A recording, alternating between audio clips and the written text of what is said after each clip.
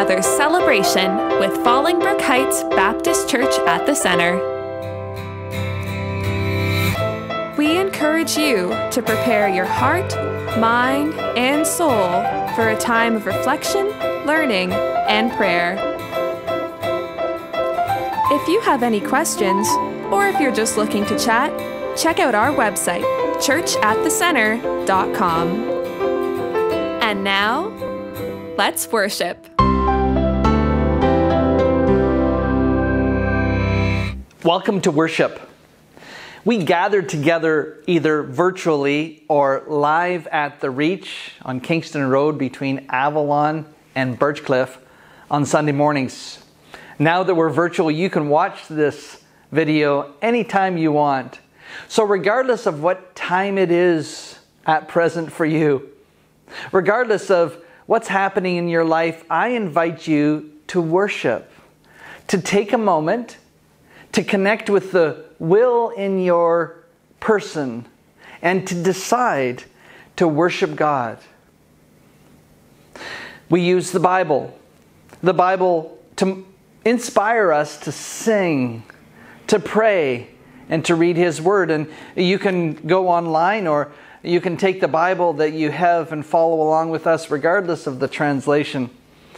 As we worship together today, may God bless you and guide you and direct you together.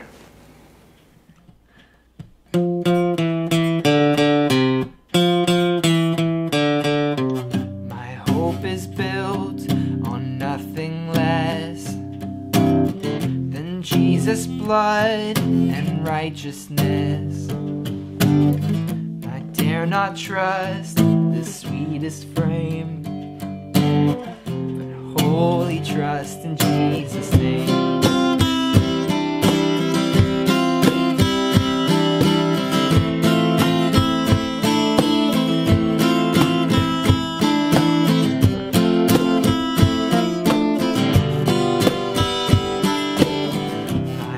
Is built on nothing less than Jesus' blood and righteousness.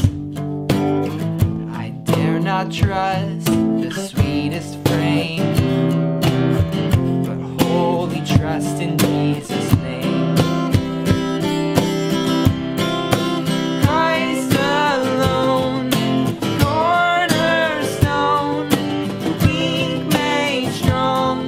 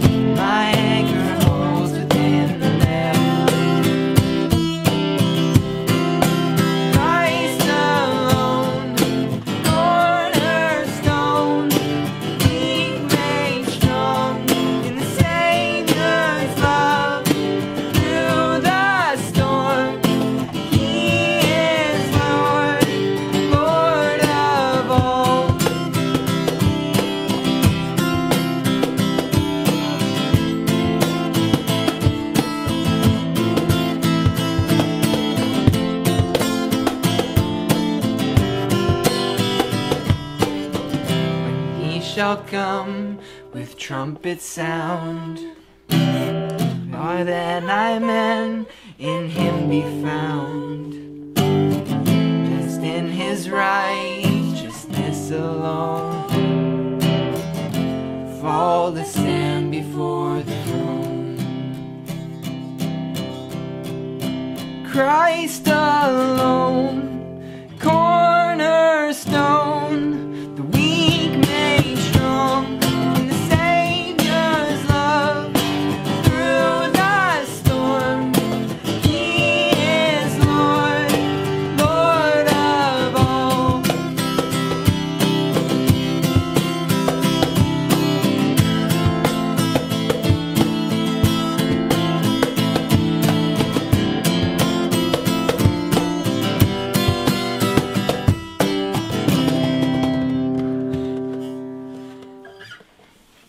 Hello, church. My name is Matthew Ewell, and I serve as your church council chair.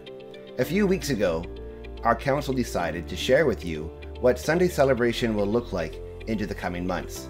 Since that time, little over 2 weeks ago, so much has changed, which just points out the theme for 2020, which has been change. So today, I'm going to share with you how we'll worship together on Sunday through at least January 2021, and also invite you to share with us your thoughts and feedback on our church's way forward, specifically around Sunday celebration. As you're familiar, we have called the Birchcliff Room in the Birchmount Community Center home for over 20 years.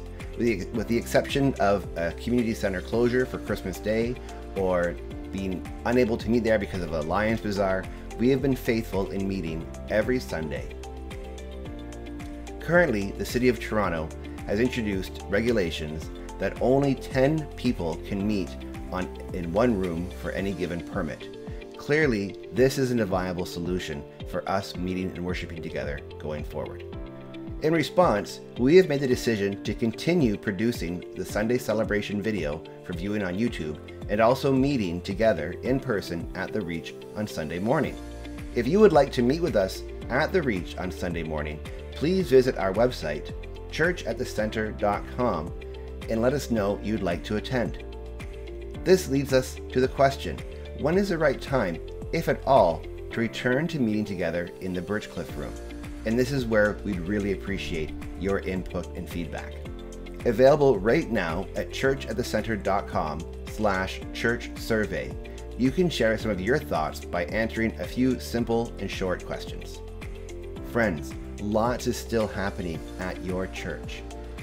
KIC, youth group, council and deacon meetings, a Wednesday prayer meeting, and Pastor Ken is available quite frequently at the Reach to meet and talk with you. I encourage you, reach out to each other, and then together connect with others from Fallingbrook Heights Baptist Church. We look forward to hearing from you via the survey, to seeing you online and in person at the Reach. I'll talk to you again soon. Hey kids, Evan here, and I've got a Thanksgiving stretch for you. Thanksgiving and fall is one of my favorite times of the year because there's so many great things going on and so many great smells and foods and awesome things. One such smell is pumpkin spice chai. Smells good. Nisa agrees. Or apples. You can go apple picking, you can make apple pie, apple sauce, apple crisp, tons of stuff with apple. Apples are my favorite fruit. Nisa's too. And I love fall because then I can start to wear sweaters without being too warm. Much better. But this time of year is also great because of all the leaves changing colors. You got red leaves and yellow leaves and orange leaves and green leaves and brown leaves and tons of beautiful colors. Beautiful colors of leaves that God has created. And it's something we can be thankful for. And Thanksgiving is such a great time to remind us to be thankful for all God does for us and how awesome and amazing God is. And so kids, I want you guys to write down 3 things that you're most thankful for and share them with me or your families at Thanksgiving. I know I'm thankful for Rachel, the home that we have, our families, God, and most of all, being able to be in all of your lives.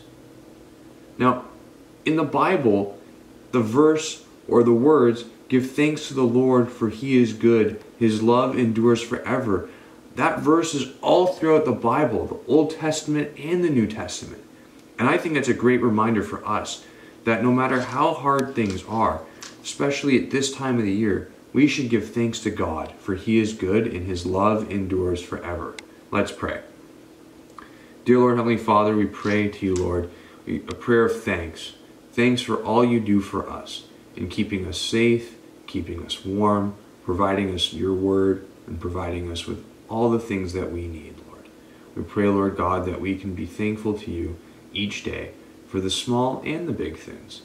Lord God, we pray, Heavenly Father, that your love can endure forever, and that it does endure forever, and that we can be lights in this world for you.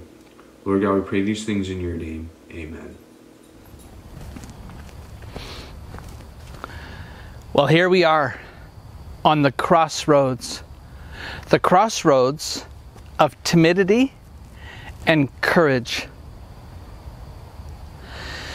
This is the courage campaign.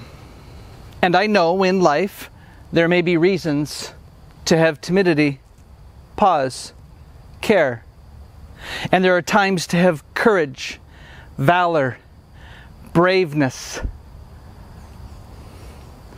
This is the courage campaign.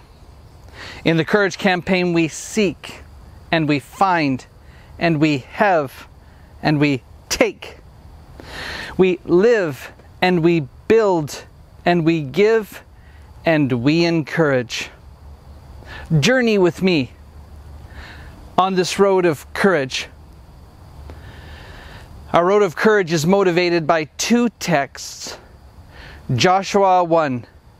God says to the people of Israel, "Be strong and very courageous. Do not fear. Do not be afraid. For the Lord your God will be with you wherever you go." 2 Timothy 1. Paul says to Timothy, "Fan into flame the gift of God. For God did not give us a spirit of timidity, but of courage, of sound judgment, of discernment." Join with me as we travel down the road of courage. The Courage Campaign. This is a rallying cry for hope and faith. An 8-week adventure search to help you gain your composure and your confidence for these times. We've been looking at 1 John and 2 John and 3 John from the Bible to understand better about courage. And so far we've understood over the last 4 weeks that you need to seek courage. You need to seek courage. You have to flip that switch within you that says, "I'm willing to, I'll take the risk, I want courage." Courage to act in the face of fear. After seeking courage, you'll then find courage. But oddly enough, finding courage isn't from some kind of internal source or a well within you. Even though the world may tell us that, that's not actually where courage comes from. Your courage comes from a source outside of you. Faith, hope, ultimately from God who gives life. And when you search, when you seek, when you find, then you can have courage. It's kind of like wisdom. You can seek for wisdom. You can find wisdom and you can have it. You can possess it. It can be yours. And when you seek and you find and you have courage, then you can take courage. You can use it like a tool to accomplish something and to do something in the face of fear, to act. Well, the first journey we've had in the Courage Campaign will be followed next week by the second journey that we start on. When we look at these things, to live with courage. But today's a rest. Today's a Sabbath. So I encourage you, in fact, I give you the right to use your pause button. And if you're not yet at a place right now where you're rested, relaxed, paused from the things you've been doing throughout the last 6 days, then take a moment. Pause and relax. When we consider courage in a connection to the Sabbath, rest, then we can gain more strength for the journey. Sabbath, actually, when you go back to the ancient Hebrew, came from the root of the word pause, stop, refrain. So that's what I want you to do. And today we're going to look at the 7 P's of Sabbath. Because when we have Sabbath rest and we connect with God, we find ourselves at a place whereby our courage gets stronger. Before we get into the P's of Sabbath, first I want to share with you an example. A strange example, an ironic example. You see, when we think of rest in our times, it's hard to find an icon of rest. In fact, we don't really celebrate people or characters in our world that are great resters. We look instead at the great stories of conquest, of accomplishment, of success. But people who rest, well, it's hard to find. So I want to use an ironic example of a man. In fact, he was a brother who were incredibly hard workers. His name was John Wesley. He's the strange founder of the Wesleyan movement, the Methodist movement. Perhaps you're of that tradition. John Wesley, in his life, rode over 250,000 miles on horseback. That's 10 circuits around the globe at the equator. He preached over 40,000 sermons. Sometimes he would rise before dawn to preach, preaching to people as they went to work along the road. Think of going on the side of the 401 and preaching early in the morning. That's what John Wesley did. Regularly, he would preach 3 times a day. John Wesley rode in his saddle and had at times sickness, and he invented cures for his sickness and wrote a book on medicinal cures, even though he wasn't trained in the medicinal arts as a doctor. He wrote a book and started clinics for the poor. He was called the father of religious paperback. He wrote sermons and tracts and pamphlets of every kind, numbering around 5,000, that some of them he wrote while on horseback in a saddle. At one point, he needed to tie himself to the saddle because he was so tired he thought he'd fall off. He's a hard-working man. John Wesley wrote about Sabbath. And this is what he wrote. Look unto the heavens and see. Behold the clouds which are higher than thou. For thy own sake, therefore, God thy Maker doeth this. For thy own sake, he calleth thee to serve him. For thy own sake, he demands a part of thy time to be restored to him that gave thee all. Acknowledge his love. Learn while thou art on earth to praise the King of heaven. Spend this day as thou hopest to spend that day which shall never have an end. You see, what John Wesley was in fact saying, and please excuse the King James way in which he spoke, but John was in fact sharing the truth that Sabbath, Sundays, your day of rest, can be like a day of heaven. So the first P that we have when we consider Sabbath is pleasure. This is a day of pleasure. Now, we'll go deeper with this, but I just wanted to share with you a little bit that when we think about pleasure and Sundays, I don't know about your tradition, but in some traditions, to put pleasure with Sunday, they didn't fit. But I want you to think about this. God made you for his good pleasure. That's what the Bible tells us. That you are fearfully and wonderfully made. In fact, the first text we'll look at is Genesis 1:26. The first chapter of the Bible says this.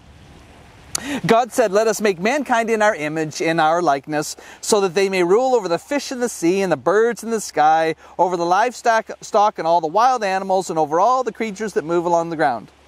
So God created mankind in his own image. In the image of God, he created them, male and female, he created them. God blessed them and said to them, be fruitful, increase in number, fill the earth and subdue it, rule over the fish in the sea and the birds in the sky and over every living creature that moves on the ground. And it says God saw all that he had made, and it was very good. Into chapter 2, it says, by the seventh day God had finished the work he'd been doing, so on the seventh day he rested from all his work. Then God blessed the seventh day and made it holy, because on it he rested from all the work of creating that he had done. Let me just take us to another passage of Scripture in Colossians. Colossians points to Jesus and says, for in him all things were created, in heaven and on earth, visible and invisible, whether thrones or powers or rulers or authorities, all things have been created through him and for him. Sabbath is for your pleasure. Sabbath is for you to enjoy. Sabbath is for you to have fun, to live life, to give generously, to love others. We move from understanding Sabbath as a day of pleasure to go deeper and understand what does that mean to God for this to be a day of pleasure. We move to the second, third, and fourth P's of Sabbath. It's what I call the Sabbath continuum. To understand that Sabbath was made for pleasure, we then move also to penitence, to presence, and to praise. When we understand these three things, you see Sabbath is God's calling of you to be. Penitence, presence, and praise. In the 10 Commandments that are listed in Exodus 20, 8 of them say, you shall not. You shall not. And it continues and says, you shall not murder, you shall not commit adultery, you shall not commit idolatry, you shall not commit idolatry with your hands or head or mouth, you shall not steal, you shall not covet or lie. One of the 10 Commandments says, honor your father and mother and you will live a long life. And one of the commands says, remember the Sabbath to keep it holy. I'll share with you the whole of that command in Exodus 20 verse 8. Remember the Sabbath day by keeping it holy. 6 days you shall labor and do all your work. But the seventh day is a Sabbath to the Lord your God. On it you shall not do any work, neither you nor your son or daughter, nor your male or female servant, nor your animals, nor any a foreigner residing in your towns. For in 6 days the Lord made the heavens and the earth, the sea, and all that's in them, but he rested on the seventh day. Therefore the Lord blessed the seventh day and made it holy. Remember, Sabbath means pause. It means stop. It means refrain. It means rest. When we think of Sabbath in this way, then we can refrain from those things. We can refrain from pride. We can refrain from isolation. We can refrain from criticism, which is the opposite of penitence, presence, and praise.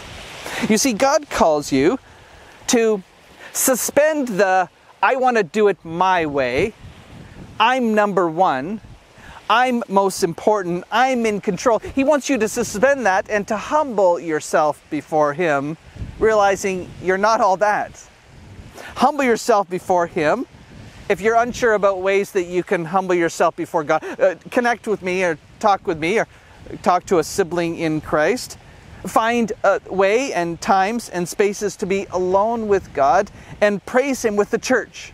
Sometimes we call this worship, but true worship is loving God with all your heart, soul, mind, and strength. It's a lifelong thing. To praise God is coming together with others and speaking about His holiness, singing songs of worship. This is the way that you can connect with God. Penitence, by realizing that you can come before God and say, forgive me. Presence, taking time to be with God. Taking moments in which you set aside other things that are going on in your life and to be alone with God. And praise, joining others to do so. But let's move on. And let's move on and talk about what's in it for you. why you should do this. Sometimes the world would ask about trade-offs and why you shouldn't be doing something else on Sunday besides penitence and presence and praise. What's in it for you, you might ask. And God answers that question. Why should you set aside times for pleasure, penitence, presence, praise? Well, these P's that we're considering, you see, God has plans for you. And the most profound promise, the promise that He's given to you, has to deal with provision and peace. Promise, provision, and peace. And the most profound promise that has been already given to you, we see in Luke 2. Luke 2 tells us about a man named Simeon. And Simeon was in Jerusalem. He was righteous and devout. It tells us he was waiting for the consolation of Israel, and the Holy Spirit was on him. It had been revealed to him by the Holy Spirit that he would not die before he had seen the Lord's Messiah. Moved by the Spirit, he went into the temple courts when the parents, that's Mary and Joseph, brought in Jesus to do for him what the custom of the law required. Simeon took him in his arms and praised God, saying, "Sovereign Lord, as you have promised, you may now dismiss your servant in peace. For my eyes have seen your salvation, which you prepared in the sight of all nations, a light for revelation to the Gentiles, and the glory of your people Israel." You see, God's promise, and in the Bible, some theologians have taken a look at the promises, the prophecies, and they've estimated that there's 3,268 that have already been fulfilled. But there's still 3,140 that have yet to be fulfilled. You are promised through the Word of God. You're promised many things. And the greatest promise that you have been promised has already been fulfilled. That's what we celebrate at Christmas. The promise that God would come to save you and save me. His promise has been fulfilled. He has given His promise, but there's far more to give you already. Give you still. Indeed, He promises provision. And that's one of the things about Sabbath that we sometimes miss out on. It's very countercultural. But Sabbath calls you to stop and simply receive from God what He's given to you. Oh, I know. The culture around us tells us to work all the time. The culture around us tells us that the only way we'll do well in our chosen professions, if you're still working, is to work all the time. But God says, trust me, one day a week, trust me that I'll provide for you. Suspend your work. Give up that which you are pursuing and rest. Cease from work. Cease from that which bogs you down. That's the promise of Sabbath. When I was growing up on the Park Farm, Saturday was a hard-working day. Saturday was a time in which we had to get our chores done. But Sundays were different. You see, Sundays, yes, we looked after the animals, and yes, we gathered the eggs from the chickens, but we did it in worship to God. In fact, Sundays on our farm, homework was not required. It's interesting that I made it through all those years of school without doing my homework sometimes on the weekend, and definitely not having to do them on Sundays. I realized over time that the truth was that God would provide for us, and we didn't have to worry. We didn't have to fear that He would not provide. We didn't have to work and not give worship to Him. He gives His promise, and in His promise you find His providence. Know His promises. Accept His blessings. Allow the greatest thing that God gives to you through His promise and His providence, His peace. His peace is one of the fruit of the Spirit that grows in us by the Spirit simply being with us. And we can rest in that peace. You see, Sabbath is made for your pleasure. to go places, to be with people that you enjoy. But that day of pleasure that you're given, God gives it to you because God calls you to recognize who you are, to be penitent before Him, humble before Him, to spend time in His presence, abiding with Him, acknowledging Him, expressing your love to Him, praising Him. And when you do that, you can also know His promise to you. You can know His provision, His providence for you. You can trust in Him, and you can know His peace. And that's what Sabbath is all about, regardless of which day you're watching this. Know the promises by reading the Word of God.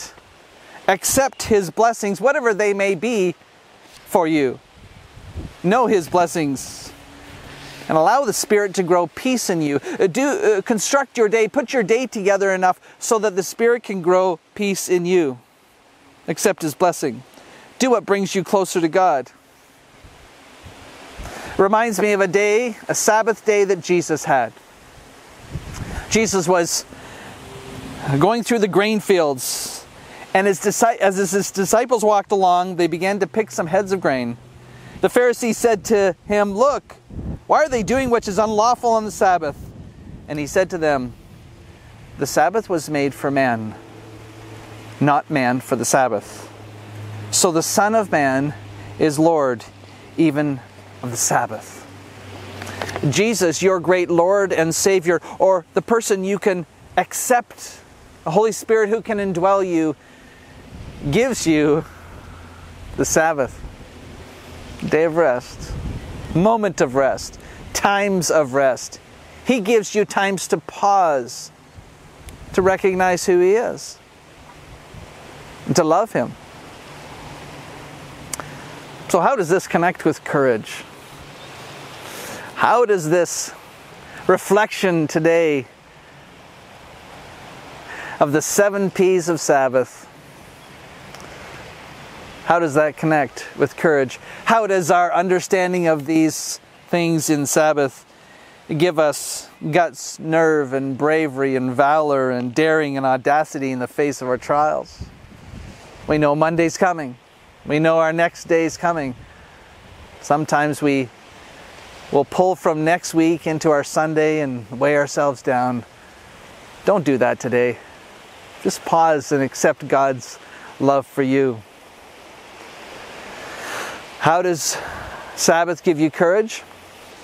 When you connect with the Lord God of the universe, He's the one that will fill you up with courage, give you discernment of what to do, and affirm in you His good work. So that the courage that He gives you and builds up in you, you can know you're doing what God calls you to do with great confidence as you interact with others in a loving way. He is the source of your courage. And next time we're going to be talking about that. I want to close by going back to what John Wesley said. John Wesley said this: "The Lord not only hallowed the Sabbath day, but He also blessed it. You throw away your own blessing if you neglect to keep this day holy. It is a day of special grace.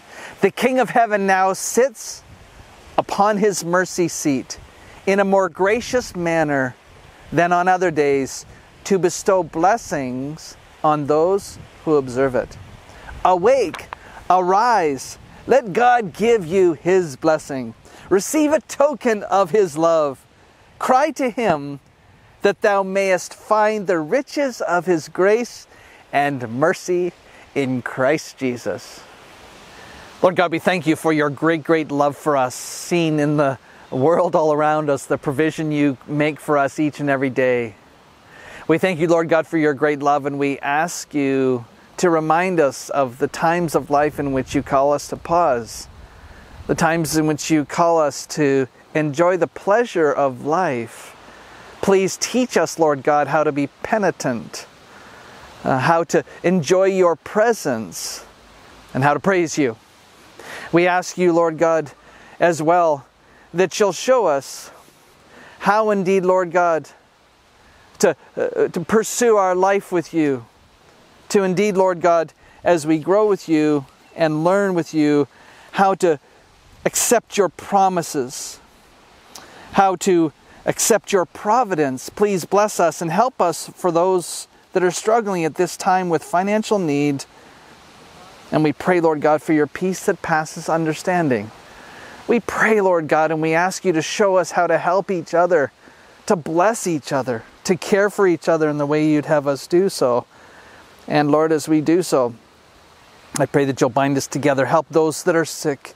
Help those, Lord God, that have economic challenges. And help those, Lord God, that would seek to have residence here in Canada as landed immigrants. We pray that you'll bless us indeed, bless the Reach and our church on this Thanksgiving Day. In Jesus' name we pray. Amen. Well, I hope that you've enjoyed praying and singing and hearing the Word of God, whether virtually or together with others. We are bound together by the love of Jesus Christ. And as you think about these things we've talked about, if you have questions about what we've spoken about or sang about or prayed about, you can be in touch with myself or Evan through the website, churchofthecenter.com. Continue to worship God throughout the balance of your day and week. And let me close with this blessing from Jude, the brother of Jesus. To him who's able to keep you from falling, to present you before his glorious presence without fault and with great joy, to the only God our Savior be glory and majesty, power and authority through Jesus Christ our Lord, before all ages, now and forevermore. Amen. Thank you for joining us for this service. For more information, visit our website, churchatthecenter.com. God bless.